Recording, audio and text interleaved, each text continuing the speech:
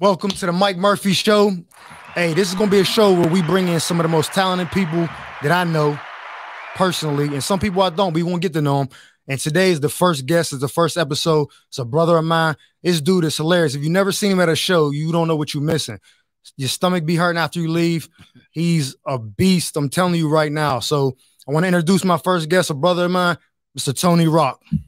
Appreciate that, bro. Thank my you, man, bro. my man. How you feeling today, bro? I'm good. It's a very good day. Blessed to be alive. That's good. I'm glad you could make it. You know what I mean? Rolled out the bed on the right side this morning. Hey, I feel man, good. you on the right side of the dirt too. So yes, that's yeah. You know what I'm saying? That's a blessing. Exactly, you know what I mean? Exactly. So when I like to start the show, what I'm gonna do is I like to tell them how I met the guest I got on. Absolutely. So the story's funny because you didn't remember it, so I brought it back up. So what happened was the world opened back up after COVID. After COVID, right. I'm in the Laugh Factory for Ruby Tuesdays, the first show. His is the 7:30 show. Right. After that, he's like, yeah, we celebrating Tony Rock's birthday. Y'all want to stay? It's free. Can I interject? Yeah, go. Okay, so Ruben Paul is my brother. Everybody knows Ruben Paul is a comedian. I've known since the day I stepped foot, maybe a week into LA. And we've been brothers. Blood couldn't make us any closer than we are. And I had told him earlier that day, hey, I'm doing my show after yours. Yeah. I thought me telling him that meant he was going to promote it. I just thought he knew instinctively to promote my shit after his. Yeah. He just ran through his whole show, didn't say nothing about my show. Because I ain't know about it. Right. I was at the show. He didn't say shit about it. Outside ready for my show. And I'm like, Rube, can you tell them in your room, in your show to stay as well? I want a packed house. Yeah, but you have it. So last minute he realized, oh, I should maybe promote Tone's show as well. So and when he said it, now it makes sense because people was like starting to walk out, like clear the tables. Then they stopped, like, oh, free show. Yeah. He's like, you ain't got to pay or nothing. You like you already, and if you already bought a drink, like the two, they didn't apply for the second one. Right. I just want all the asses in the seats. Yeah. When I perform, I don't care how you got in the room. If you bought a $5 ticket or you paid, full fare, making people laugh just be in the room because what I do is priceless. Yeah, exactly. So that happens. I'm like, oh, I'm staying. Now, for people who don't know, I moved out here 2 months before COVID. So I'm hitting mics, I'm meeting people, and then the world shut down. I didn't know nobody. Right. So now I'm trying to get, and the clubs don't know me, so I'm paying to get in these shows. Right. They ain't just letting me in my comedy. They don't know me. So I'm like, oh, I'm definitely staying for this. I see all the comics that I see social media piling in. I'm like, okay, cool. I'm standing by the bathroom, whatever. Fast forward, the show go on. You had a couple drinks. You getting off stage from bringing up the next comedian. I had more than a couple drinks. Let's keep it real. I was fucked up. You was bent. You was bent. So you was fucked up. So as you're walking past me, I hear you like, hey, yo, nah, I can't see you talking to because it's still around the corner. You're like, I want my chocolate cake. Y'all ain't had my shit last year. Don't play with me. I want my cake. And walk past me. And me, I'm the type of person that I believe if I'm comfortable enough asking a person for a favor, no matter how big or small, I should be comfortable enough doing something to help them without being asked or nothing. It's like, yo, you felt comfortable enough asking me for stage time, but you couldn't do this. So I don't like that. So I was like, yo, should I go get this nigga some chocolate cake? Cause you gotta think, I'm like, yo, this could go, he don't know me from a can of paint. This could go, yo, nigga, you brought me cake. What's wrong with you? Or it could be, oh, that's love. I was like, man, this is just a risk. I'd rather them think I'm weird than not do it at all. So I drive down Sunset, go to the Rouse by Boston Nova. They only had little ones. I bought 2 chocolate cakes. When I come back in, now you coming back off stage again because it been about that amount of time. I'm like, yo, here go the cakes, man. I'm a comedian. I ain't know. He was like, oh, my sister told you to get these? I was like, nah, man. He's like, oh, okay, fam. I was like, he's hit. I was That's like, what I was talking to my sister. Yeah, and I ain't know. I was like, no, I just went and got him. I heard you say something. He's like, oh, good look. Went upstairs. I'm like, all right, cool. I was like, it didn't go bad. It's, whatever. So fast forward, it was probably like 2 months later. A month later, I see you at Ruby Tuesdays again. But you doing every Tuesday. Yeah, but you're doing the second show now. Not I don't on Ruben's show. I see you eating. I don't want to interrupt, but I had seen you did an interview with Finesse. At the time, I didn't know who it was. Like, I couldn't remember the interview, but I remember you telling a story about why, like, how you left your job. And I was like, I got to ask him about this story. So after I was like, I introduced myself and you was like, yo, you look familiar. And I was like, yo, I bought you cake on your birthday. And he was like, yo, that was you. Oh, shit was good. You was like, yo, what you doing tomorrow? You had a show with Damon Wayans at Supernova. Right. I was like, I don't do nothing. I just come to the comedy clubs every night. He was like, every night? I'm like, yeah, every night. He was like, wow. I'm like, maybe somebody won't show up. They'll put me on something. I just come every night. He was like, yo, I only know one other person that ever did that. I'm like, who? You like, me. I was like, oh, shit. He was like, yeah, that's what I did when I moved out. Every day, 3 shows. They don't do 3 shows now. They used to do 8, 10, and 12. And I would, not only would I stay for all 3 shows, I would walk. I was staying, my manager at the time, his assistant lived on Pico. Just so if you're from LA, you can put a perspective on the distance. My manager at the time had an assistant that lives on Pico and Stanley. That's about 3 blocks from Fairfax. From Roscoe's on La Brea. Oh, yeah. Going that way. Yeah. So you pass Fairfax and keep going, what is that, east or west? I'm not sure. But 3 blocks from Roscoe's on La Brea. Yeah. So I would walk from Pico and Stanley to Fairfax and Pico, all the way up Fairfax to Sunset and Fairfax, make the left and walk the 2 blocks to the Laugh Factory every day. And I would sit through the 8 o'clock show, the 10 o'clock show, and the 12 o'clock show. And for y'all that doesn't know, I looked it up. It's 3.5 miles. I would walk 3.5 miles. So I would walk 6.2 miles. Yeah. 3.5, 7 miles. 7 miles every day. Every day. To the Laugh Factory and back. So when you told me that, I was like, if I'm tired, I got a car. There's no excuse not to go. He was walking 7 miles a day for this with no guarantee to get on stage. Right. So I told you a story. You was like, yo, take my number down. I'm like, all right. Now I didn't met Hollywood dudes. He was like, yo, call me tomorrow. Meet me there. You gonna come in with me. I'm gonna show you around, introduce you. I'm like, all right. I'm like, watch me get to the door. And then nigga don't answer the phone. And they're like, yo, get the fuck out of here. You know what I'm saying? So I'm waiting. You ain't pick up right away. I was like, I knew it. I'm about to turn around. He's like, who you waiting for? I was like, I'm waiting for Tony Rock. He's like, oh, no. If you with Tony, I can't have you waiting out here. See? If he finds out I had any of his people just standing around, nah, come on in. I'll let him know you're here. I was like, yeah, okay. And then we hung out, met Damon Wayans, and you killed that show. And he brought you up too. Damon was unbelievable that night. Damon was. And you had to follow him. I had to follow him, yeah. But the introduction he gave you. Tell him the introduction they gave you. Damn, it was something like something along the lines of like, I've had the pleasure of watching this young man grow up. Yeah, see that's the something premise. Like that, right? And then it was like he holds his own, he's his own man. Yeah. Like he said everything right in an introduction of somebody that's following a sibling. It was the flowers. He's his own man. He put the work in, he did it himself. He said everything that was complimentary. And he doesn't know, to this day, Damon might not even know how big of a fan of his I am. Yeah. So just the fact that I was following him was enough for me. Yeah, that's crazy. Then the intro was like, damn, man, he really said like the most poignant stuff about my journey. And they gave you your flowers. Yeah, and he absolutely did. And so for y'all don't know, his brother's Chris Rock. Some people don't. Some people don't even know that. But and I was gonna get to that later. But basically, it's like, do you think that your career has been harder or easier having that him as a brother, not like using him, but just you following that name? No, it's a little bit of both. It's 50-50. That's easier in some aspects because you really, if you're in the industry, like if you a name or if you're trying to be a name, you really don't want to run the risk of being a dick to me. Yeah. Oh yeah. You know what I mean? You don't want to run the risk of like I shitted on Tone for some bullshit, especially when he's tied to this guy. Yeah. But then it's also like, well, you his brother, you should be this funny, this much money, this much cachet, this much done in the business. So the accolades, the expectation gets lofty, gets a little bit bigger, but then people kind of keep it within. They keep it more respectful because of the ties to him. It's like playing football and you a Manning. They like right. Eli, Peyton, Archie. You should be able to do something. Yeah, if you ain't that, so that's why I was kind of wondering. Because I know you said you try to never, unless it's necessary, to use your brother. Like I never use it unless it's like something like, yo, they ain't letting us in. No, Chris is my brother. I use that shit like a nigga uses it. Yeah, I go to fucking a party and I'm like, yo, my brother said meet him here. He's inside. And they're like, oh shit, word. And I get in. No, but I'm talking about to get anything in it, like credit wise, like a role or. No, but I'm saying how I use it for simple shit. Yeah, like, a restaurant. They're like, no reservations. Yo, my brother said meet him here. He's in the back. Like, oh really? Go ahead. I walk in like, that's dope. That's how I use it. But. So you from Bed-Stuy, right?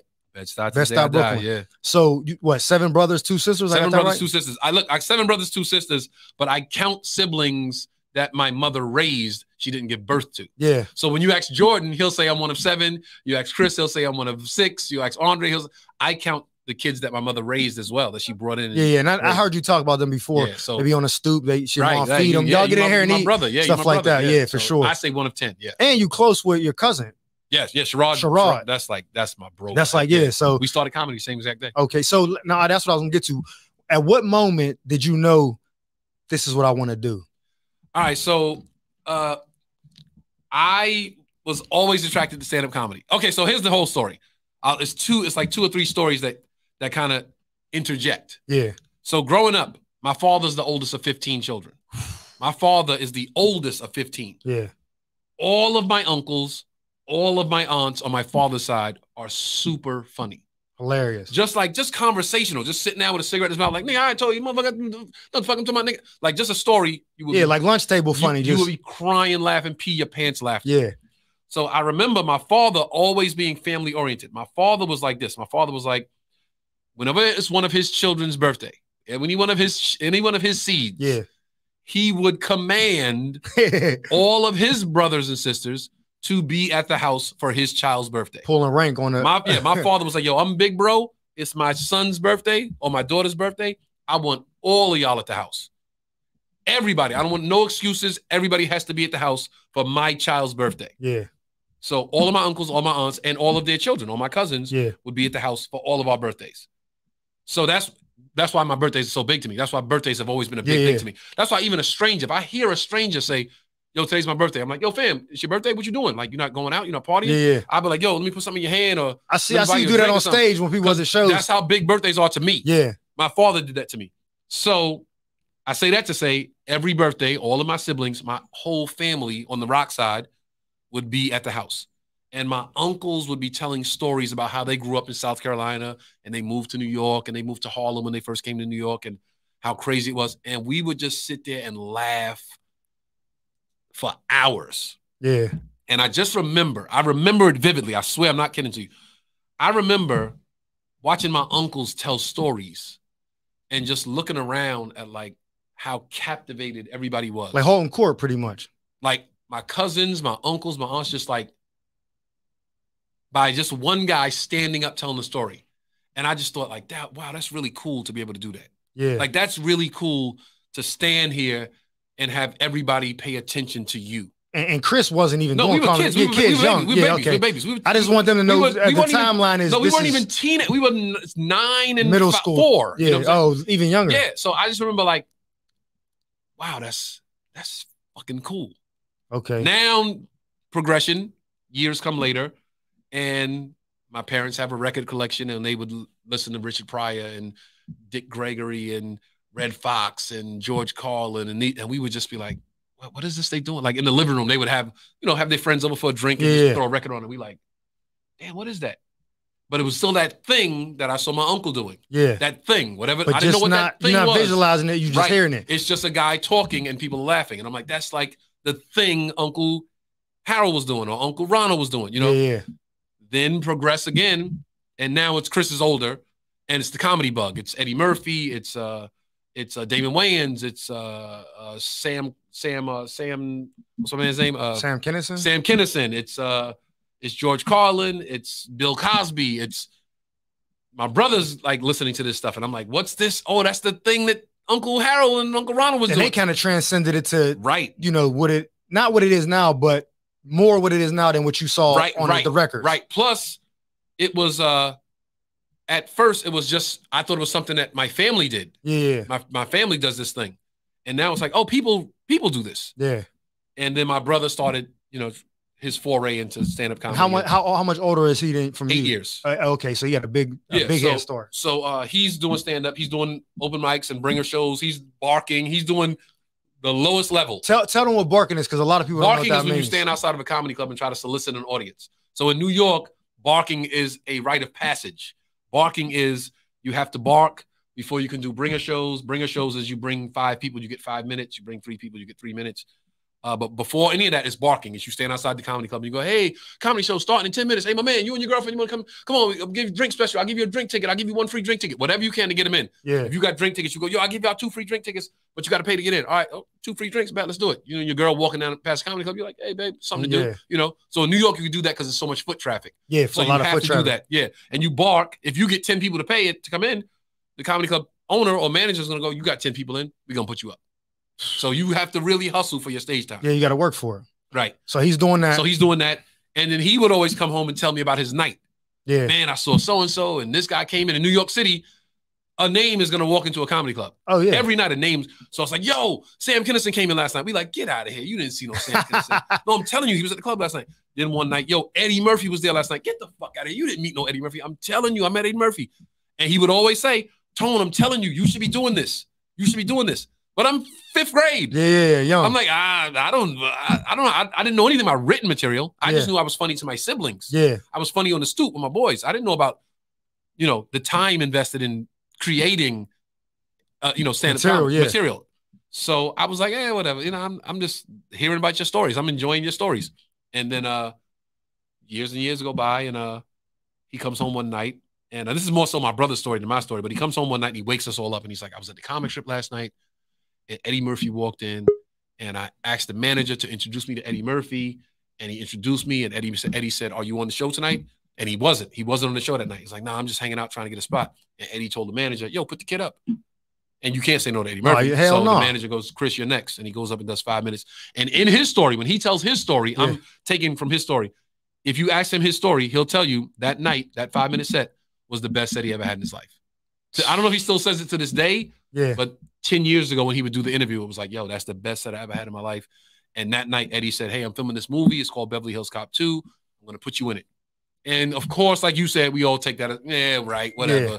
But Eddie called the club and, you know, called his management and said, hey, I got a part for Chris, and flew him to L.A., and he was in Beverly Hills Cop 2. And we thought, oh, he's out of here. We thought rich. We thought we rich. We moving. We leaving Bed-Stuy. We going to get cars and chicks and all that. But it was a little bit of a couple $100, but he was in the business. As far as we were concerned at that point, he was in the business. But, you know, like when he said that's his best set ever, that probably was based on his standards at the time, you know, and then even moving. He was, but now where he's at now is probably like. Right. But where he was. Yeah, that was crazy. The impact it had. Yeah. It was probably the best set. Yeah. Right. So, okay, that's dope. So now fast forward to get back to my story. So my brother's doing stand-up and he's always like, Tone, you super funny. And I would write little things I thought were funny down. I wasn't writing material. I was just writing things I thought were funny. Like I'm in school. I'm in high school and I'm sitting by the window. I'm not paying attention to the teacher. I'm just out the window like. Just bullet points. I just want to get outside, man. I just want to be outside. And I would just write shit like, oh, that's pretty funny. Like, you know, white boys do this and women do this and booger jokes and shit jokes. I was a kid, you know. And then then it became a habit of just jotting stuff down. So I had notebooks of just ideas. And I had it under my bed. I never showed it to anybody. And then I graduated high school. And I had my first little bullshit job. And at work, I would be funny. And everybody would be like, yo, Tone's so funny. This nigga's so funny. And everybody would always say that. And I'm like, wow, maybe there's something to this. Yeah. And I started looking at those notebooks that I had just stuff written in. Like, that could be a joke. I guess I could make that a joke. If I had to go on stage, I could say that on stage, right? Not telling anybody. Yeah. Now, by this time, Sherrod is going away to college. Sherrod is in college in Baltimore, Morgan State University. Oh, so before you finish, I heard this. I don't know if it's true. Was there at one point where you were sneaking to watch Chrissy? Oh, no, he would take me. He would take me to comedy. I mean, yes, but your mom your dad wasn't. No, mom and dad didn't know. Yeah, but he was taking you to. Hey, you want to come tonight? And I'm like, hell yeah, I want to go. And he would take me to a comedy club. I would sit in the back in the corner in the darkness. You know how comedy clubs have that little dark corner. Just sit back there and just watch. Dennis Wolfberg, Joe Bolster, just names that I remember, like guys that I thought were like incredibly super duper funny. They didn't blow up, but to me, they were super famous. Yeah. And I would come home and just like, man, that was unbelievable. Like, I got to get back in there. Yeah. And then, you know, my brother starts touring, but I couldn't go on tour. I had to go to school. But I just remember just being amongst that and being energized by that and like thinking like, this is something I want to be a part of. So were you doing comedy?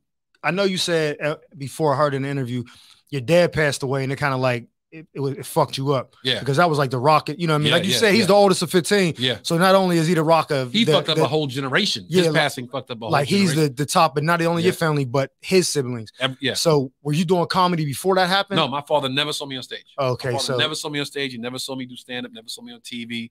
It's one of the big, like, I can't live with regrets. You know, your life happens the way it's supposed to happen, and you don't question the Most High, but it would have been super cool for him to be in the room one night and like, damn, he's really up there. Like, yeah, because I don't think you weren't doing it like you were like, oh, dude, I got time, and then he passed. I think it just wasn't on your. It wasn't on on the shelf yet, and then it came later, and you're like, I was super into sports in high school. I thought I would have some type of a career in sports in some capacity. I don't know what that is. I had some homies in the streets that were doing some stuff, and it was like, hey, maybe I can get some money with them. I don't know, you know, so. You know, it's Bed-Stuy, Brooklyn in the early 90s. You don't know what you want to do, you know. Okay, so since I brought this up earlier about the story you telling me about leaving your job, I want you to tell it because a lot of people didn't see that, but I think it's inspirational. So anybody watching this, listen to this story. It's because I think it's I think it's this taking the safety net. Because I know once you tell a story, you'll lead into what happened when you got out here, right, and taking that risk of just. Well, I told another comic. I'll tell the story. I will tell the story. But I told another comic once who had a full-time job that was struggling with the back and forth of comedy and didn't have the time to dedicate to stand-up because of the full-time job, and really wanted to be a part of this fraternity that we're in, but didn't want to take the chance. And I said, hey, man, Superman didn't know he could fly until he jumped out that fucking window. Yeah. So I told him that, and he was like, to this day, when I see him, I might see him at the store, or see him at the Improv, and he'll be like, damn, man, I remember you told me that shit. Like, and I'm out here now, and I'm really doing this. Okay. So my story was, I was working for AIG. AIG was they would say it every day at work, so it was always drilled into my head. The third largest insurance company in the world. It's the third largest insurance company. The third largest. They would say that shit every day. Every day at work, we would hear somebody say that. It's the third largest insurance company. I didn't give a fuck. It didn't mean nothing to me. Yeah, like, and we not number one, so why y'all bragging about number 3? Yeah. So I always was like, why do they keep bragging about 3? Yeah. Who the fuck wants to be 3? You know what I'm saying? But that's what we would hear at work all the time. And the department I worked in was a 24-hour department. It was data processing. It was an 8 to 4 shift, a 4 to 12 shift, and a 12 to 8 shift. Yeah. Because we had to do business with London when they woke up. We had to do business with Tokyo when they woke up, and Australia when they woke up. So somebody had to always be in the department I worked in. There was always somebody there. Yeah. And at this particular time, I had started doing stand-up. I was doing barking, open mics, bringer shows. And, when you start out, that's when stage time is the most important. Yeah, the most. When you first start out, right? You're like, if I could get up one day out the week, you're like, I gotta be there that one day. It might be the funnest too. I will get to that too. All right. So if there's 7 days in a week and they go, hey, you can go up Monday and Wednesday. Monday and Wednesday are the most important days of the week in my life. Facts. So I have to be there. Whatever else is going on in my life does not compare to Monday and Wednesday. Yeah. I'm getting on stage. So I worked a 4 to 12 shift, 4 p.m. to 12 midnight. That's killer. My spot time is 9:15 here and 9:45 here, or 10:15 here. I can't be in 2 places at one time. So some of my homies that worked at the job, I would go, hey, man, I need a favor. I need a big favor, bro. I need you to come in at 8:30 so I can leave to make this spot. And some of my dudes that work with me were like, oh, I got you, bro. And I'm talking about no money involved.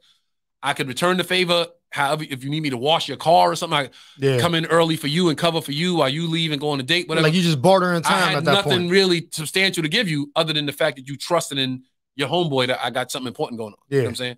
So shout out to my man Jason James, to my brother to this day, would be like, yo, I got you. And he would come in and cover my shift, and I would go and do my spots, not get paid, just, trying to get into that next level of getting paid spots. Yeah.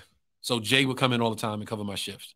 And then my boss, somehow it got to him that, Tony's not coming in. He's leaving and working 3 hours and leaving. And he called me into his office one day, and, he's the boss. So bosses talk disrespectfully to employees. Yeah, just violate. That's what they do. They don't believe in a dream. No. And look, in reality. Because his dream is messing up what he's doing. Right. But in reality, he's stuck in a cubicle. Facts. So that's probably not his dream either. Nope. So if he didn't get to live his life, the last thing you want to see is a motherfucker live his. Yeah, he hating. No. He's like, yo, this should be the priority because this is my priority, unfortunately. Yeah. So unfortunately, this should be your priority. Yep. So he calls me in the office like, are you making enough money chasing this stupid dream? Stupid dream was the thing that hit me. Are you making enough money chasing this stupid dream that you don't need to work here? And I kept it 100. I was like, no, I'm not, to be honest with you. But if I don't take the chance, then I never will make enough money to not work here. Yeah. And he's like, well, this job puts food in on your plate and puts food in your mouth. And he made it seem like he was like, it kind of sounded condescending, and it sounded slave masterish. No, that's not like, it. I'm feeding you. Yeah. Even though he was a worker just like I was. Now, when I look back in perspective. Listen, boy. Right, in perspective, it's like, yo, you was a worker too, bro. You wasn't the top dog. You was my boss, but you had bosses over you. Yeah. So, are you making enough money chasing this stupid dream? I said, no, but if I don't take a chance, I never will. Well, this job feeds you and puts food in your mouth, so this job should get more consideration. Which, if people are watching and they're looking at it, like, yes, the job I had at the time should be the most important thing. But the dream is bigger than the job, I think. Yeah, for sure. So, but only people with a dream understand. No, that's why I looked in the camera and I said that, because only the dreamers are going to understand. The people with jobs, the people that dreaming, you're going to hear this and be like. But that's the thing. When I'm telling my story, I'm not ever talking to the people that don't get it. I'm talking to the people that get it. Yeah, for sure. You know what I'm saying? And that's why I think that's why I wanted you to tell them, because I'm like, this is important. When I'm doing stand-up, I'm not talking to the people that don't get it. I'm talking to the people that get it. Exactly.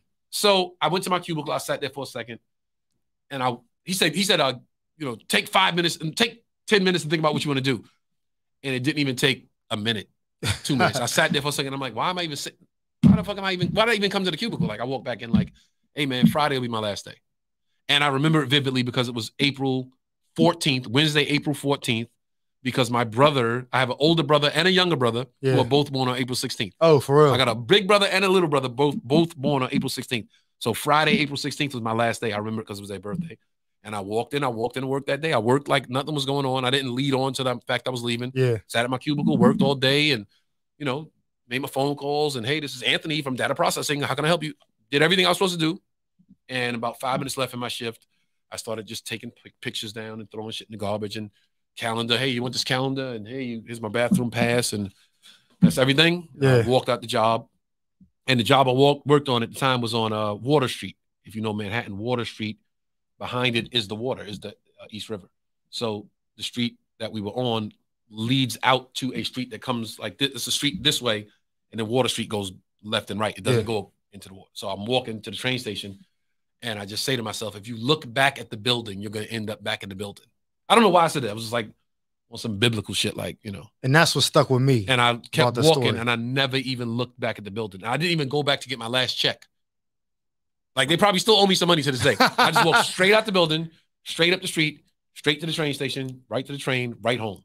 And then my boy Jason came in for the next shift and saw my shit going out my cubicle. He was like, yo, what'd you do? And I'm like, you know what Abandoned. I did. I said, you know what I did. You know what I jumped ship. I'm out. I left. I'm out, son. And 6 months later, I was on a plane to Amsterdam to do a comedy show, and I had never left the country in my life.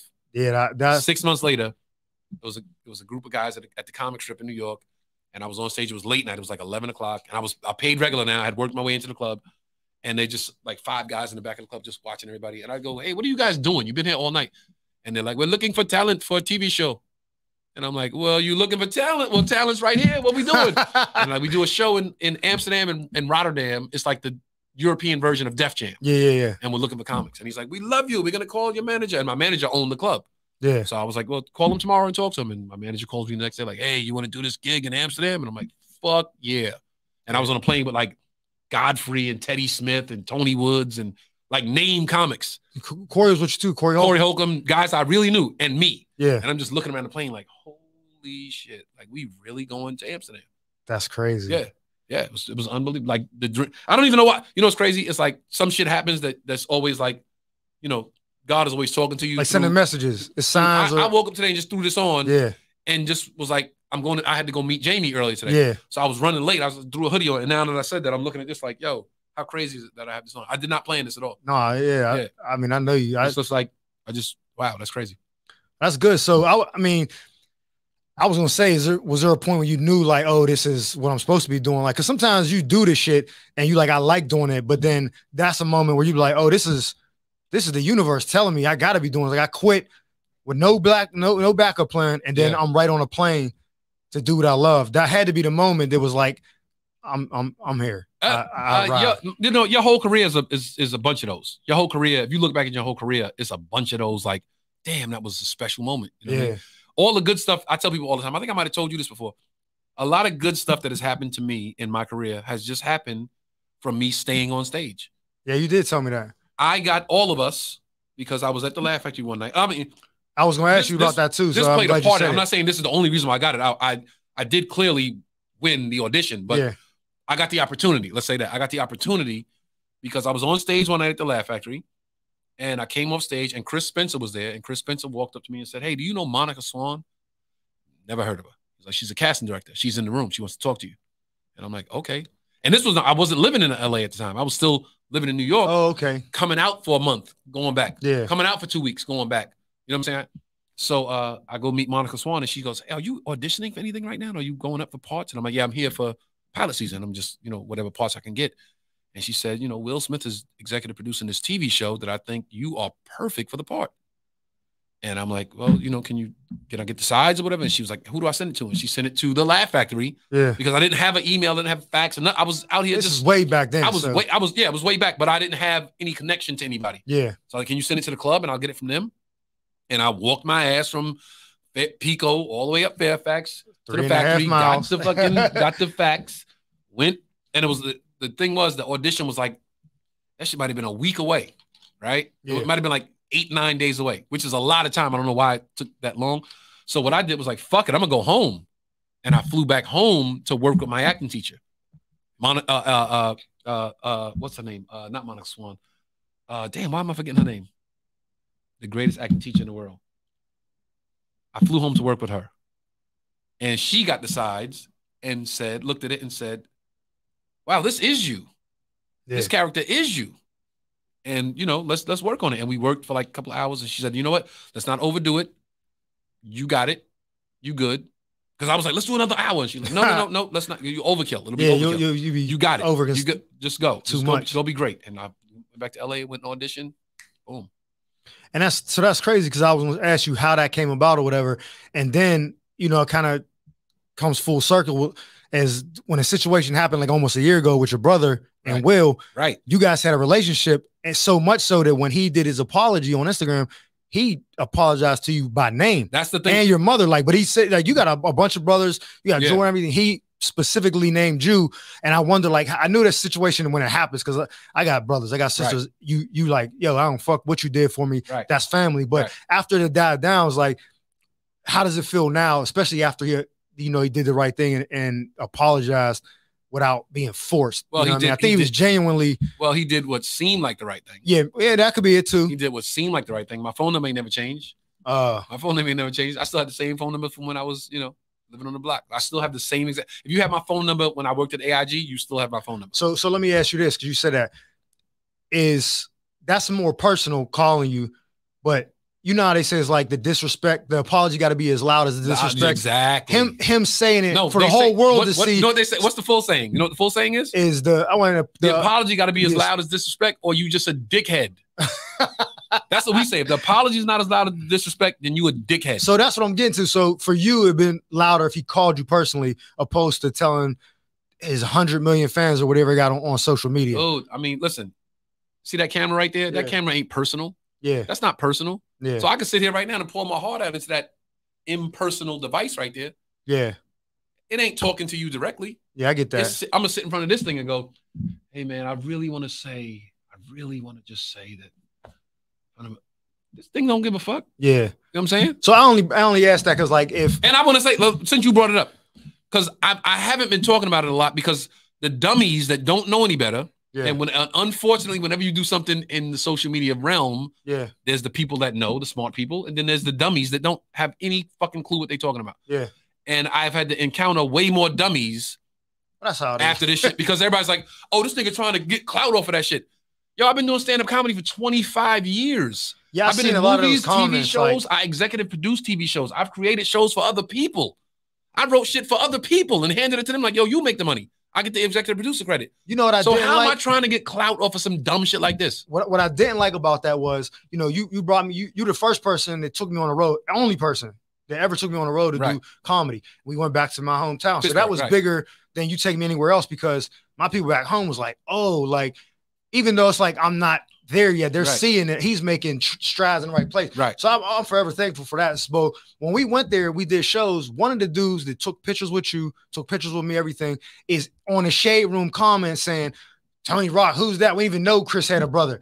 And I'm like, so I comment, bro, I'm super loyal. And I told you right as after this happened. But that gets more attention. See, if you say that, if that dude who knows me and spoke to me and took pictures with me and knows you says that on Shade Room, that gets more traction than, yo, he a cool cat, man. I met him in Pittsburgh. He was a real down-to-earth brother. Yeah. That don't get traction. So that's the dickheads that I'm talking about. I commented right on it. You mean the dude you took pictures with and met when I was performing with that brought me home? You talking about him? Yeah. You didn't know him. Oh, no, bro. I was just joking. You know what I'm saying? It wasn't like that. I was just being like, nah, you was trying to get fucking attention from broads. And you said some corny shit instead of standing up as a man and being like, nah, fuck with dude, he cool. Like, and even if you didn't, here's the thing. Don't say nothing. No, listen, let's keep this shit. We gonna get funky. Even if you didn't know who the fuck I was until my brother got hit. Don't you think a brother should always represent for his fucking siblings? That's so, people like, well, he just doing, bro, what? I'm like, you either niggas don't have no siblings or. Niggas say, yo, that's my day one, right? This is how I know most of these niggas out here. Now we gonna get clear the air. This is how I know most of these niggas is rats and frauds and ops and feds and all that shit niggas talk about. Yeah. Because niggas will say all day, yo, I ride for my niggas, I die for my niggas, me and my niggas forever. But I rep for my sibling, blood, and they go, you just trying to get clout. That's so crazy, how you more son. real for repping for a nigga you don't know, that you didn't grow up with, that has no blood tie to you, but I'm trying to get clout for repping for a nigga that got the same mother and father. That's because y'all niggas is all fake and y'all niggas is all rats and y'all niggas is all ops and feds and all that shit. And for me personally, I think what it is that a person like that sees your success, even if it's not like Chris or anybody. Everybody got their own path. You know what I'm saying? You're still super successful and you're good as fuck at what you do. When they see that, they're like, I want to hate on this nigga because he's living the life of his dreams. I'm glad you said. I'm fucking miserable. I'm glad you brought that up.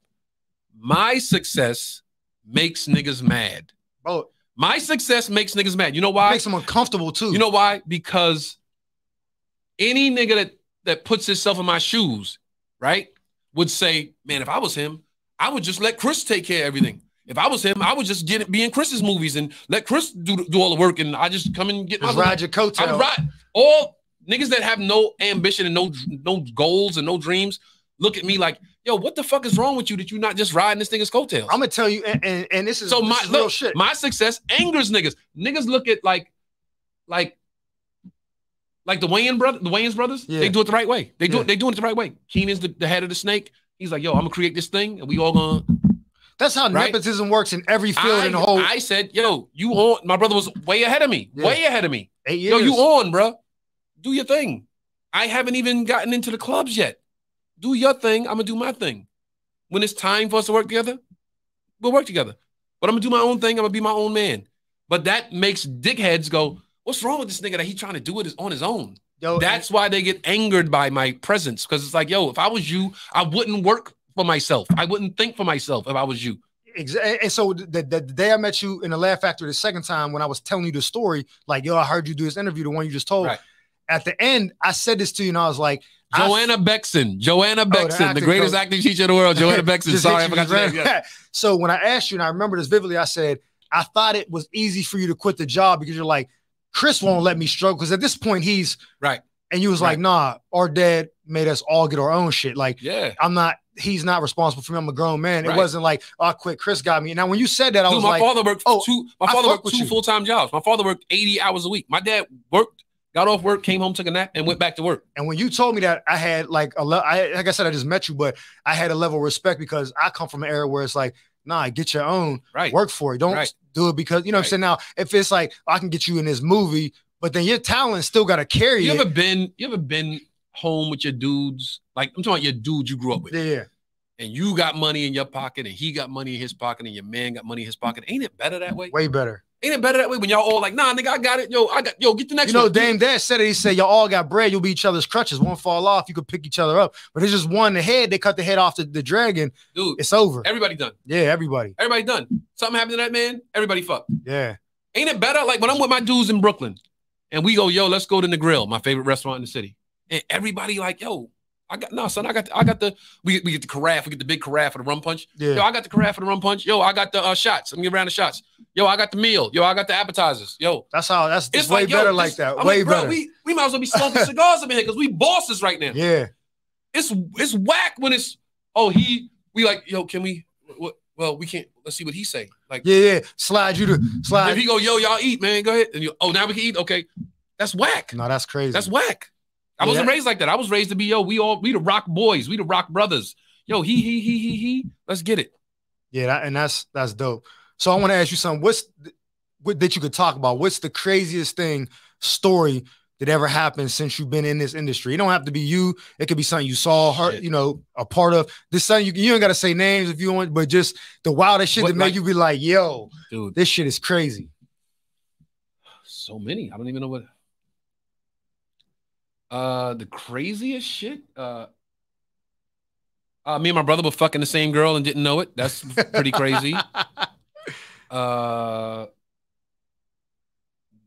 times I had on the set of All of Us was fucking crazy. And you did all 4 seasons? I did 4 seasons, yeah. What the craziest, dude? There's so much chicks being naked in the green room when I get off stage at the Improv. Oh, that's out here? Yeah. Hollywood? Orlando. Orlando. I was in Orlando. I was I'll tell you a few stories. I was in Orlando at the Orlando Improv, the old Orlando Improv. If you remember the old Orlando Improv, you remember how it was situated. There was a stage. The stage was here, and then there was a staircase. Like, you know how in the hood they have the outdoor fire escapes? Yeah. The stage was like that, and then it was like a staircase that looked like a fire escape going up to a door, and that was the green room. Yeah. So when they introduce you, you would open the door, come down the stairs. Well, that's how it is at the Hollywood Improv. They got but that was right behind you. Yeah. Right behind right behind. Okay, yeah. So I'm on stage, me and my man Butch Bradley, my brother forever. We at the Orlando Improv, and Butch has just introduced me. I'm on stage. I'm maybe 15, 20 minutes into my set, and some girl yells out, "I love you," and I say some sweet stuff back to her. I'm on some like fly shit, like, "Baby girl, you know, you looking so gorgeous. I'm trying to get through my set, but you so fine." Some shit like that. Something whack, but corny, but it worked for her. Yeah. And she got up and walked out the room. And I was like, "You leaving, baby?" And she's like, "I'll be back." And I was like, "Well, you know, make sure you say hi when you get back." Something like that. Like, don't forget to say hi when you come back. Okay. What I didn't know was she walked around, went upstairs to the green room, knocked on the door. Butch opens the door. She goes, "Hey, I want to be in here when Tony comes off stage." He was like, and Butch is like, "Well, sit down." And she's like, "No, I want to be in here when Tony comes off stage." And he's in there watching TV, eating, you know, after the show. Yeah. And he's like, "Well, have a seat. You could be in here when Tony comes off stage." And she goes, "No, I want to be in here naked when Tony comes off stage." Shit. And Butch goes, "Oh, you want the room to yourself?" Okay. He grabs his food and shit. I'm out. Like, "All right, baby, you have a good night," and leaves. She's sitting there with a dude. Dude gets up, starts looking around the club for her, goes in the female bathroom, male bathroom, looking around, going crazy for her. I'm on stage. I have no idea this is going on. Yeah. I have no idea this is going on. You ain't paying attention to that shit. Dude finds his way upstairs. Boom, opens the green room door. She's laying on the couch naked. "What the fuck are you doing? Get your fucking clothes on. Let's go." Drags her out the club. Damn. As he's dragging her out the door, I say, "Good night, Orlando." I walk up the stairs, open the door. As soon as I open the door, Butch is standing like, "Bro, if you would have came off stage 5 minutes earlier." And I'm like, "What happened?" He tells me the whole story. I'm like, "Get the fuck out of here." I'm like, "Where's she at?" He's like, he dragged out the club. So I never saw it, but it was a crazy ass story. Okay. I'm on stage one night at the Laugh Factory, right now on Sunset. Yeah. Get on stage, the chick yells out, "Tony, I love you. I love you so much." I'm like, "I love you too, baby." I go into my first joke. "I love you. You don't understand how much I love you." "I love you too, sweetheart." I'm going into my joke. She goes, "No, I got 7 piercings I want to show you." And I stop and I look at the room. I go, "Well, now she has my attention." And she sticks her tongue out. That was 1. She goes 1, 2, 3, sticks her tongue out. Lifts her shirt up, shows me her nipples appears. 5, 6. 5, what? 1, 2, 3, 4, 5. 4, 5. Navel, 6.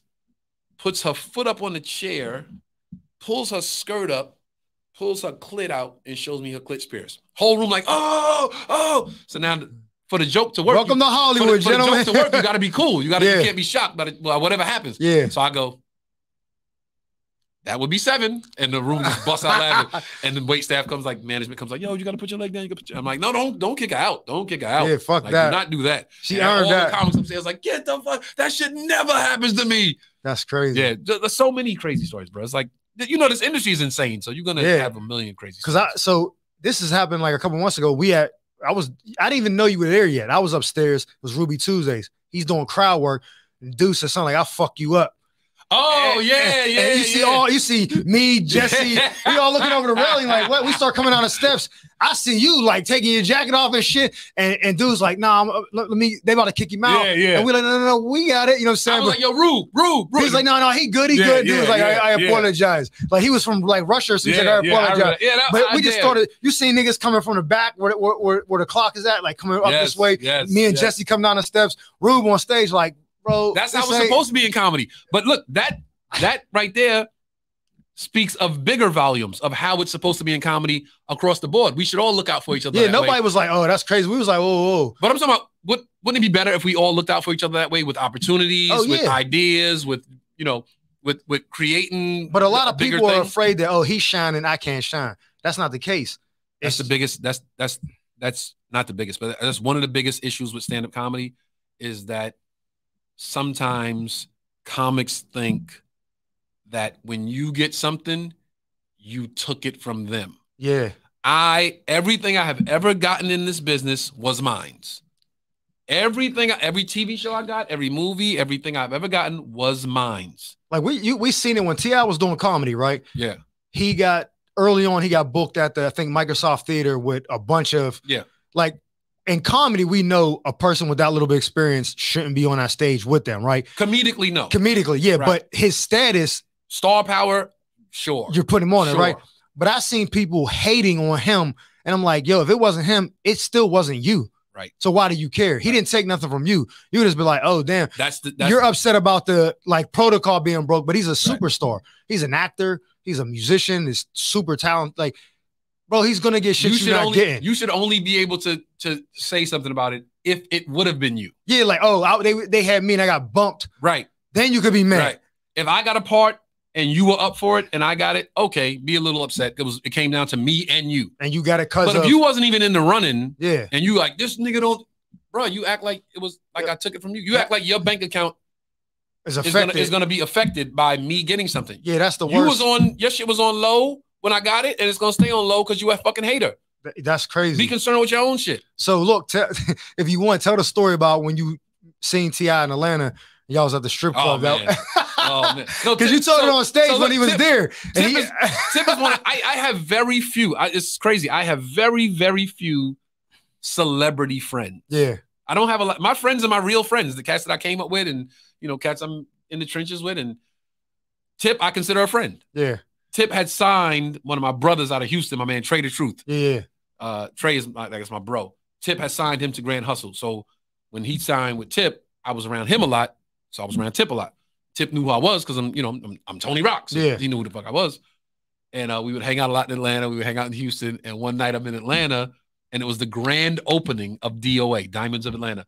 Yo, you have never seen a strip club in Atlanta until you have been at the grand opening of one. Holy shit. And Atlanta. That's what I'm saying. That's crazy. So we at a they ain't fucking Oklahoma or no shit. Right. We had an album listening party earlier that night.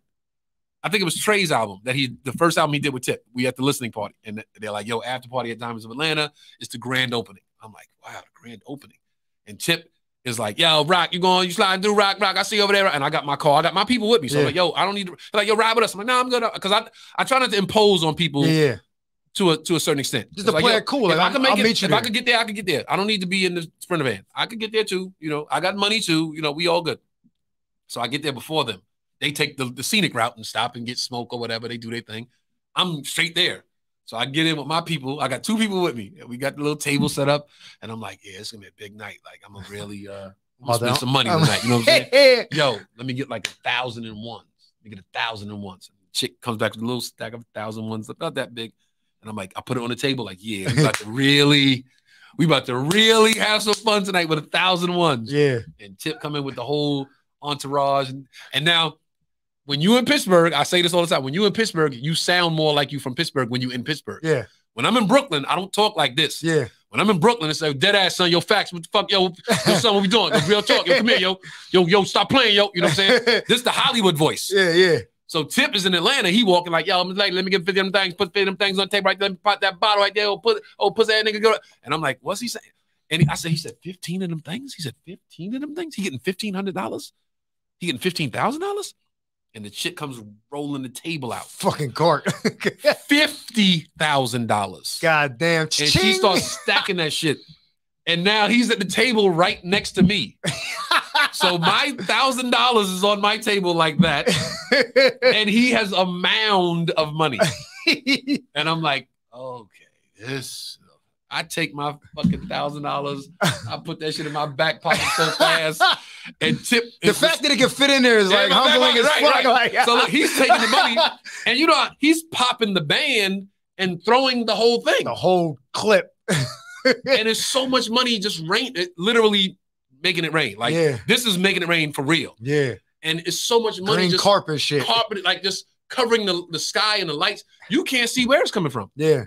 So I'm like, oh fuck that. So the next time he pops the band, he throws that shit. I go like this too. Empty-handed, I go. The Milli Vanilli. And it looks like Tip. And the stripper's like, yo, Tony Rock and Tip are fucking balling. Yo, Tony Rock and Tip are going up over there. Them niggas is throwing racks. I'm just going like, every time he does it, I do this. And they chicks is running up like, oh shit, Tony Rock, you got it like that. I'm like, come on, you know what the fuck it is, yo. You know what it is, you know what we doing. You know what time it is, son. And Tip sees it. He sees me doing it. He's just like, yo, Rock, you crazy, that motherfucker. Rock, but you get a pass because you're a comedian. I'm a comedian, like, this so nigga hilarious. I'm not taking the money. I'm not touching the money. It's not my money. I'm not touching it. I'm not picking it up off the floor. That's corny shit. Yeah. But it's funny. And my boys are dying. They tears. My boys are crying like, yo, son, you wow. And he think you just being a funny nigga like you always. always. Right. So then we throw, and I bought liquor. I paid for liquor. I still had bottles that I paid for. But every time he made it rain, I would just go like that. And the whole night. And then the rest of the week, I'm in Atlanta. And I go to get pizza. And it's like, how much is it? $7? One, two, 3, 4, 5. Everywhere I went, I bought like a pair of sneakers, like some Air Force Ones, 120. 1, 2, 3, 4, 5, 6, 7, 8, 9, like the whole rest of the week. Fuck that. Yeah, that's great dope. night. Great night. Great. I highly recommend you party with Tip in Atlanta if you ever get a chance. Dude, that shit crazy. Yeah. So he's definitely the mayor of Atlanta.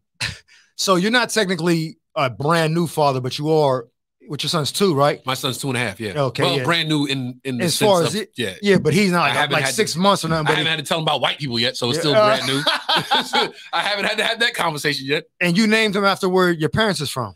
My father's from Charleston, South Carolina. Yeah.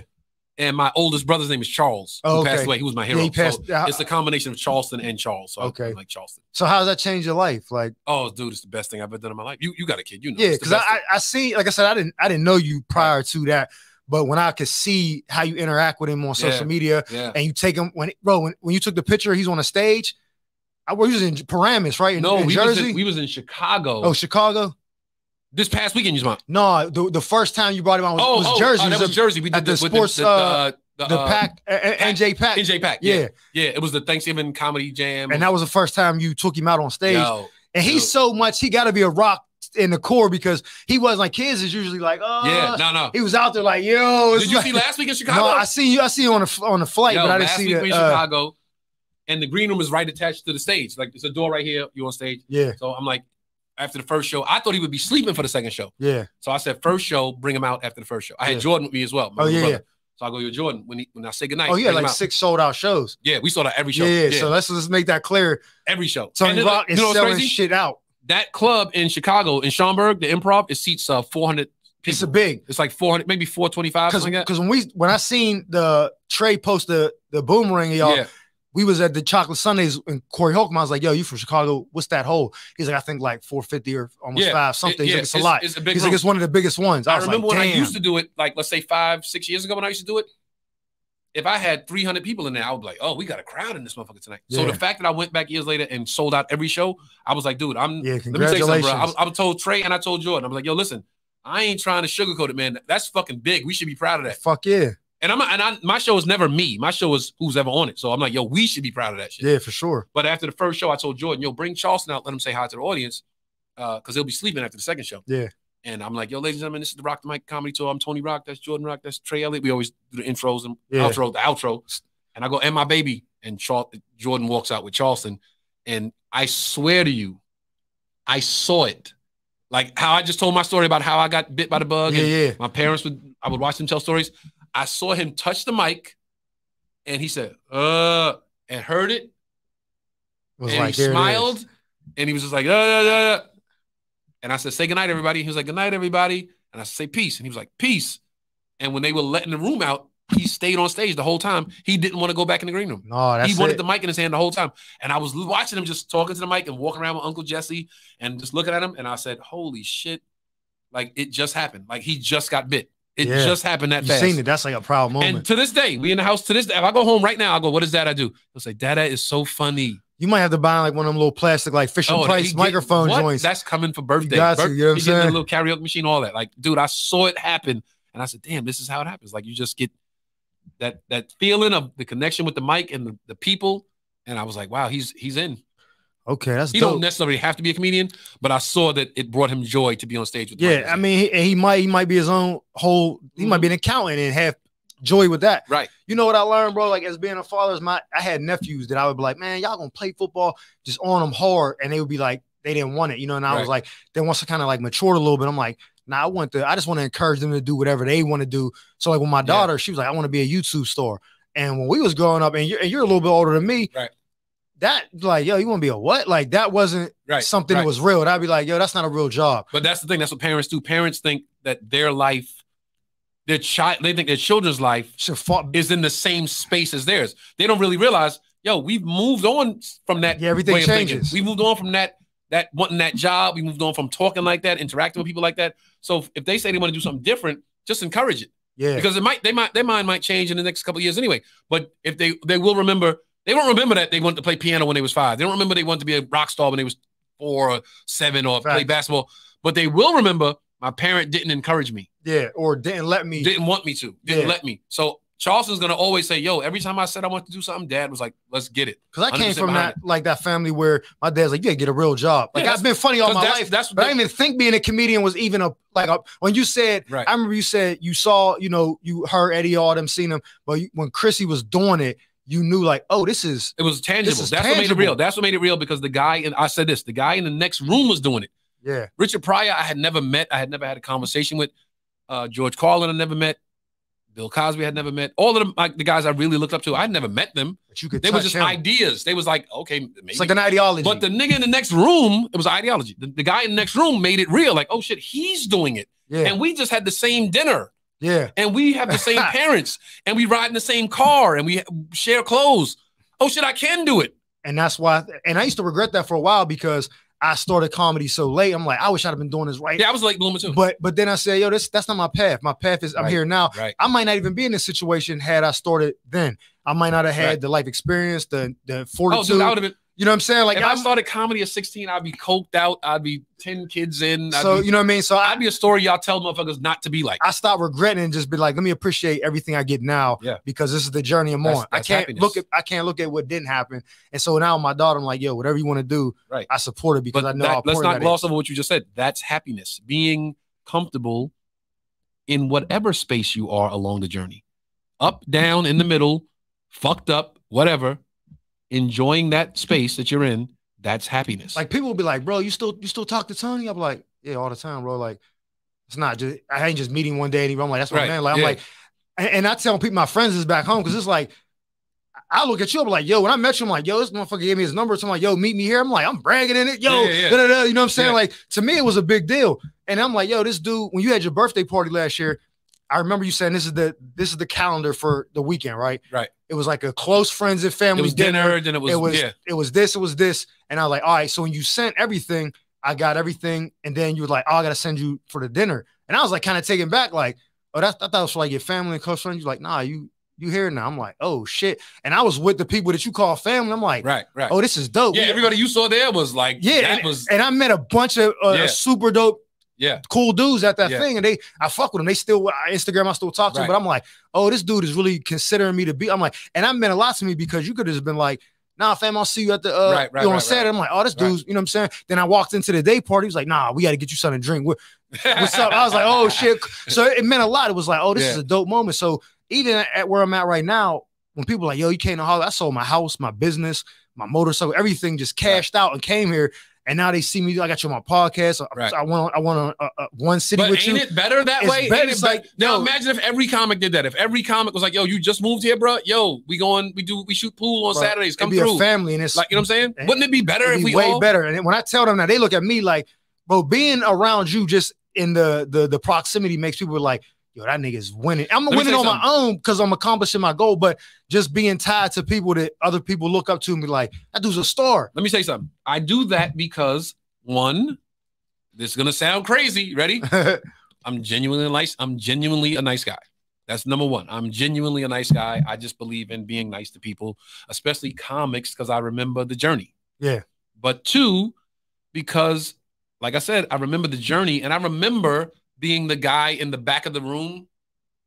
Two parts to this. I remember being the guy in the back of the room, wishing I could go on stage, like watching the show, like, damn, I wish I could. I remember that, right? Yeah. And I remember the guys that were helpful in that journey. I remember going to see D.L. Hughley at Ontario, right? Yeah. And I walked in. That's like an hour from Los Angeles. But I say to tell the story because of how much better it can be. I remember walking in the green room. I was like, I'll go in and say hi, and then I'll go sit down and watch the show, right? Yeah. And I walk in, I see DL and David Rayborn, I think was his opening act at the time. Shout out to David Rayborn.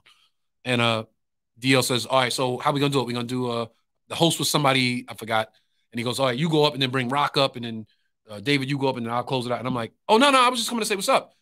And DL said, you walked in the club, you want to go up. And we all do. And I was like, yeah.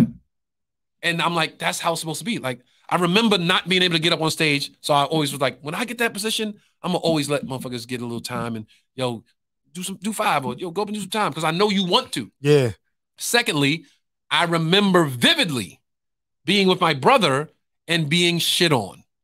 I remember people pushing me out the way to get to my brother. Yeah. I remember motherfuckers like, yo, call Chris. And I'm like, hey, that's my brother. But like, oh, that's your brother? We'll call you. Like, I remember that. And I remember being like, when I'm in that position, I ain't gonna do the same shit. I ain't gonna do that shit. Yeah. When I meet the person who's the star, I'm gonna shake the assistant's hand too. Yeah, you gotta treat. When I meet when I'm next to Eddie, I'm gonna say, hey, what do you do? Okay, cool. Nice to meet you, man. When I'm with Jamie Foxx at Jamie Foxx's house, I'm gonna go, yo, fam, what do? You was assistant? Okay, nice to meet you, man. Tony.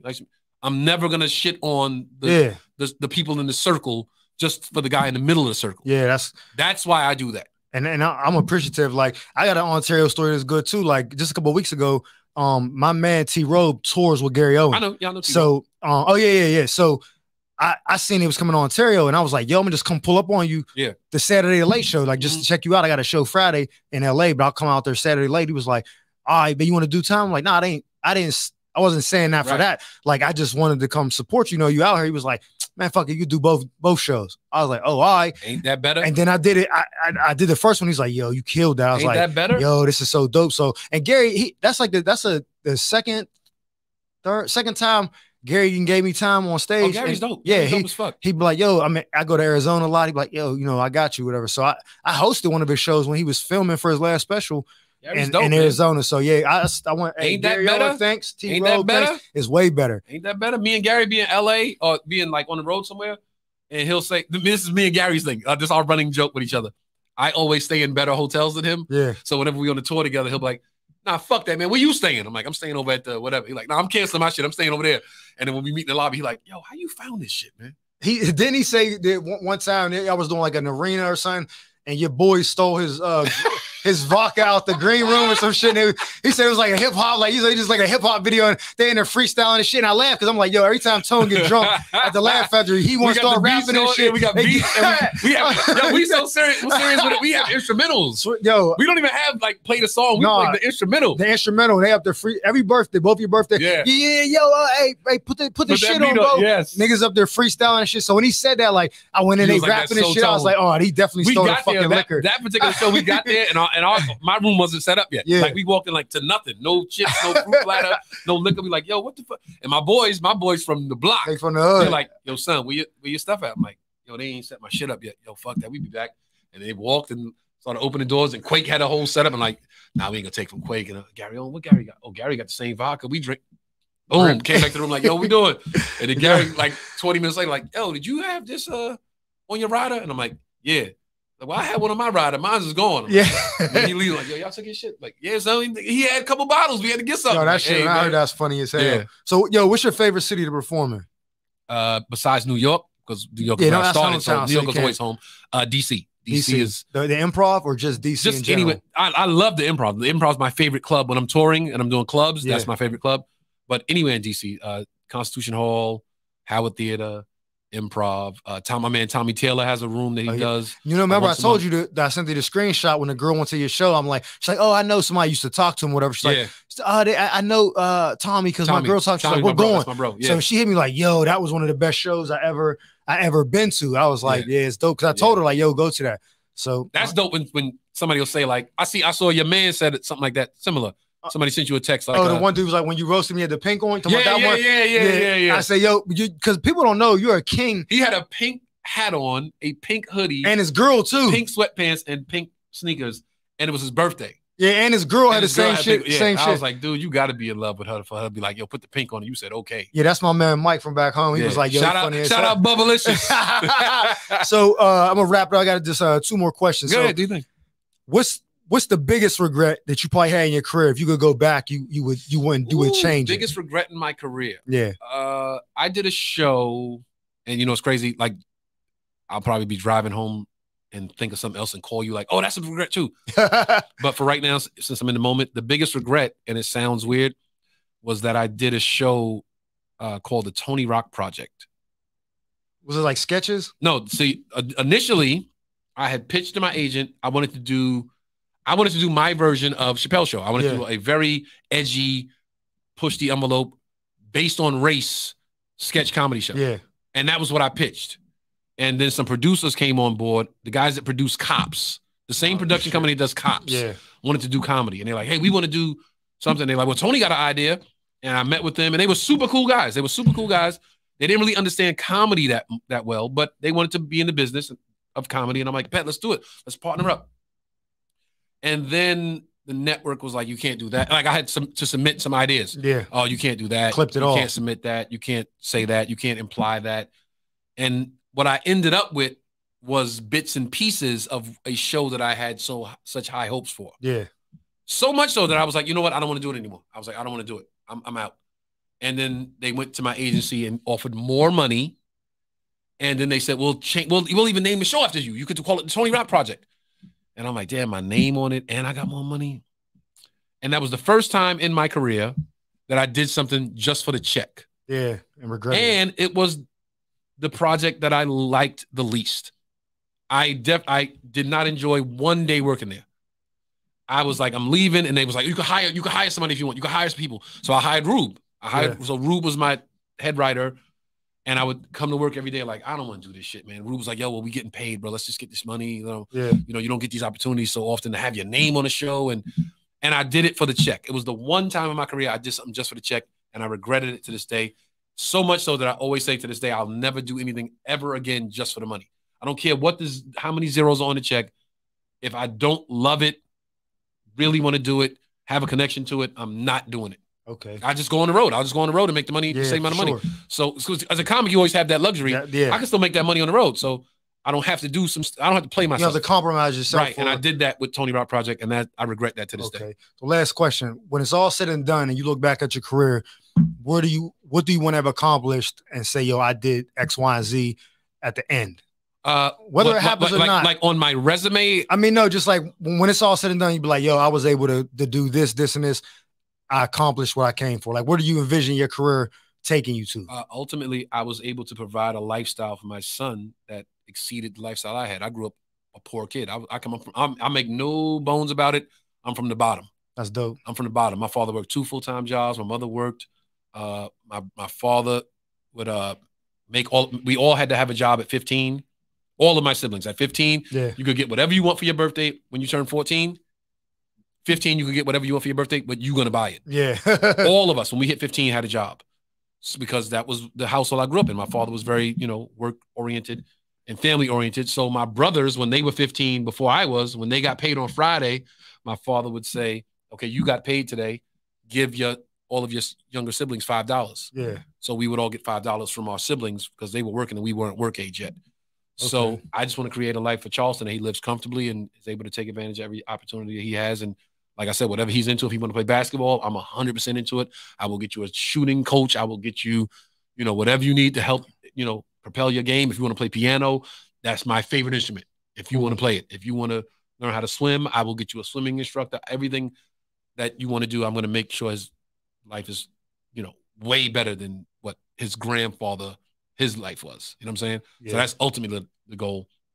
In the business, I want to be able to create projects that aren't necessarily for me. I want to create projects for the next me. Yeah. That he can create for the next me and the next me and the next me. I just want to make sure that I contribute. I want to make sure that my